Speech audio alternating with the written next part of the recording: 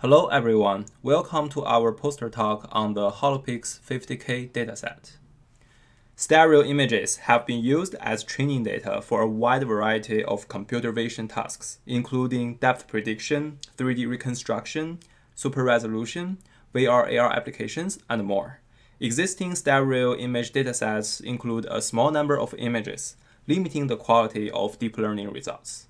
We are proud to release the Holopix50k dataset, including 49,368 rectified stereo image pairs covering a wide range of objects and complex scenes.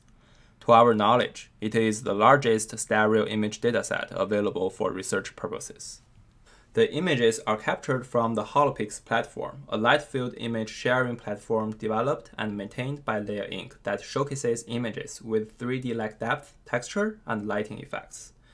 Holopix uses computer vision techniques to render light-field content on layer displays, inspiring users to upload high-quality images.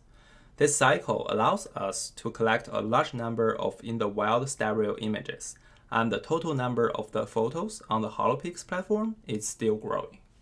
We quantitatively compare Holopix50k to other stereo image datasets such as KT, Middlebury, ETH3D, Flickr 1024, and WSVD. Besides having more complicated scenes and a considerable amount of images, our dataset also achieves the top 3 scores in the resolution, entropy, and SR metric. We are not merely downloading the images from our database. In addition to the rectification process during capturing, we also introduce a post-processing pipeline. We filtered out photos with rectification errors and those that produce low-quality disparity maps.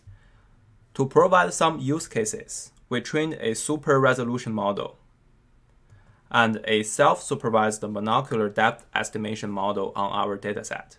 We obtained quantitative and qualitative improvements in both tasks.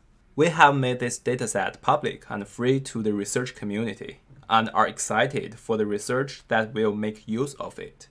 Please contact us for any questions about the Holopix50k dataset, and thank you for attending our talk.